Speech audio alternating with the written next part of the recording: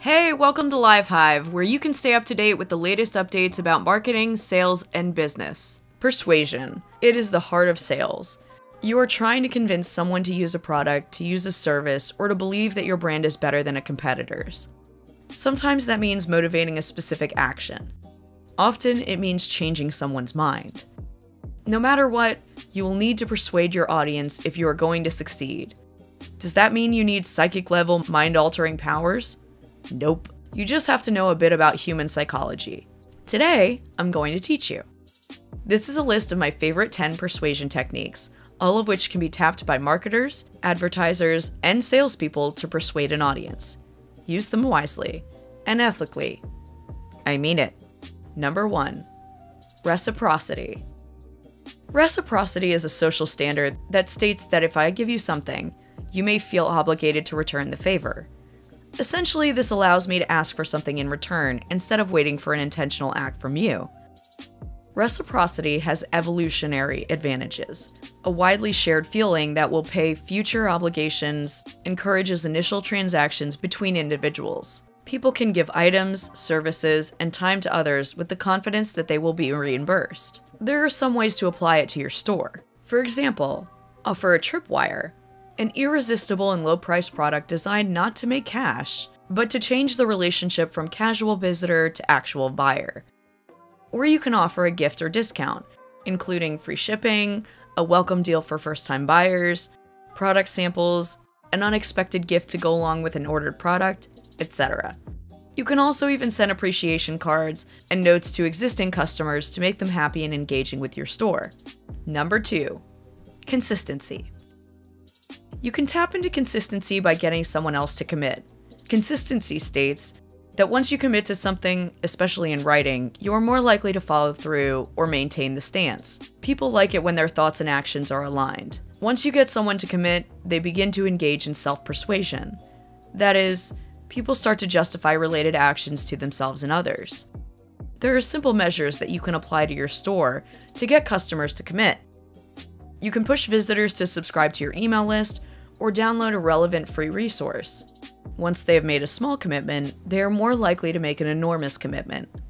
You can also encourage social sharing at every stage. The more public the commitment, the better. Number 3. Social proof. Social proof is also one of the principles of persuasion, which maintains that people are especially likely to perform specific actions if they can relate to the people who serve the same steps before them. Humans are naturally social. Yes, even before social media came along. As a result, we are heavily influenced by those around us, especially if we hold them in high regard. Social proof states that you base your actions and beliefs on those around you. You are most likely to follow the lead of someone similar to you, especially in situations where you are very uncertain. Often, there is comfort in just doing what everyone else is doing. Ratings, reviews, share counts, testimonials, social proof is all around you. But if you want to apply the social proof in your store, then you can. Have an influencer or expert endorse or provide a testimonial for your product. You can also show the number of people who have purchased recently, or how many people are currently viewing the product. And the most exciting thing you can add is trust icons, like media logos and mentions. Number 4. Likeness. Likeness states that you tend to say yes or oh yes, I agree to people you like. That comes down to 2 factors. Physical attraction. Studies have shown time and time again that physically attractive people are more persuasive. Similarity. You are more likely to be persuaded by someone you deem similar to yourself. It translates pretty easily to store design and voice of customer copywriting. There are different ways to apply it to your store. For example, come across as a friend, not a big corporation. The more human and familiar your brand seems, the more support the similarities produce from your customers. Some stores do this by donating a portion of their profit to a relevant charity. Number 5. Authority.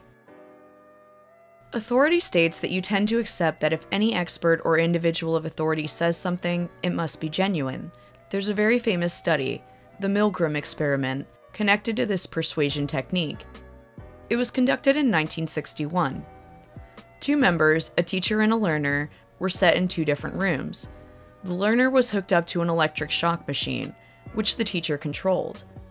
A supervisor, wearing the lab coat, was also present. He told the teacher to inquire about the learner's questions and shock him when he replied incorrectly. After each incorrect answer, the voltage expanded up 450 volts. The catch? The learner was a performing artist, making fake pain noises after each shock. The study investigated how much pain the members were willing to inflict on a guiltless individual if educating by an individual of authority. It turns out, a lot. Most teachers were willing to allow 450 volts if required. Now, the question is how to apply it to your store. The answer is simple. You can build authority by highlighting qualifications like job title, product awards, etc. Even if you doubt yourself, you can think about borrowing authority from someone else via an endorsement, a product review, etc. Number 6. Scarcity. Scarcity states that when something is restricted in quantity, you assign more value to it. Remember when Johnny Carson helped create a toilet paper deficiency in 1973? During his opening monologue of The Tonight Show, he clowned about an upcoming toilet paper deficiency. People hurried out to purchase it, making a genuine nationwide consumer toilet paper shortage. Scarcity as well is all around us in e-commerce. Anybody who buys plane tickets online will recognize this. It can apply to offers like limited time only rebates and deals. A countdown to when the discount or deal closes can spur buys. The card shows how much the visitor saved with a call to action to check out before the savings expire, and by offering free express shipping or something similar to those who purchase for a specific time of day. Number 7. Price anchoring. Price anchoring states that the first price presented plays a significant role in the decision-making processes. For example, the price is regularly $129.99, which has been noted first, but it is currently on sale for just $59.99. That first price, $129.99, serves as an anchor, making the discounted price seem like a total steal. The first, higher price sets the stage and becomes the anchor that makes the second price more appealing. Let's say the greats didn't use price anchoring. $89.10 might seem like too much to spend, but the $99 original price indicates that it is not. You might find price anchoring limits comparison shopping as well. Number 8. Familiarity. Familiarity determines whether participants processed with persuasive information analytically or non-analytically. In simple words, familiarity states that you prefer things and people you are familiar with. Yes, seriously. Studies have even found that you are more likely to fall in love with someone the more often you see them. Your happiness is correlated with how many things you are familiar with. This fondness for familiarity is why you will often find the cart in the top right-hand corner of a store, or why you're so attached to the neighborhood you live in, or why you tend to order the same 1 or 2 meals at your favorite restaurant. Familiarity comes down to 3 factors. Cognitive fluency, how easy is it to think about something? Prototypically, how similar is it to others in the same category or industry? Habit, how well does it match previous, similar experiences? That is the primary reason why knowing your audience is so influential. Being familiar with the experiences and language they are expecting can be incredibly useful for increasing conversions. Number 9. Attentional bias. Attentional bias states that people pay more consideration to emotionally stimulating factors and make light of other factors. The more intensely and touching something is, the more attention you pay to it. It makes sense, right? That's why fear and sex tend to be so persuasive. We all remember that Sarah McLachlan commercial. So when the WWF is attempting to raise cash to save and support animals, they tug on the heartstrings a bit with emotion-evoking visuals. A cheerful, flourishing baby polar bear who may keep cool, all thanks to you? That is a pretty positive emotion. It is no surprise that this type of messaging is conveyed over and over again through copy and images. Number 10. Visual cueing. Visual cueing states that your attention and focus while visiting a site can be managed by design. CXL Institute recently conducted an interesting study on visual cueing. They compared 6 different visual cues against the control.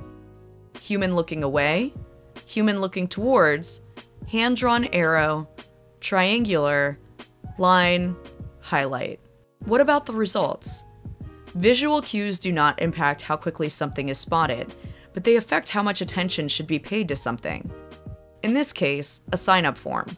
The hand-drawn arrow performed the best for anyone interested. You can use simple ways to apply it to your store, like use visual cues to direct visitors down the page, especially if you have valuable product information below the fold. And you can also implement visual cues for product recommendations to fuel your upselling and cross-selling strategy. That will result in fantastic profit. The better you are at creating perceived value, the higher you can bump your market price and reduce consumer surplus. This does not mean selling something that turns out to be smoke and mirrors. It means selling an expectation that matches reality. Don't forget to leave a like and subscribe so you can join the live Hive squad and be part of our channel. Thank you for watching!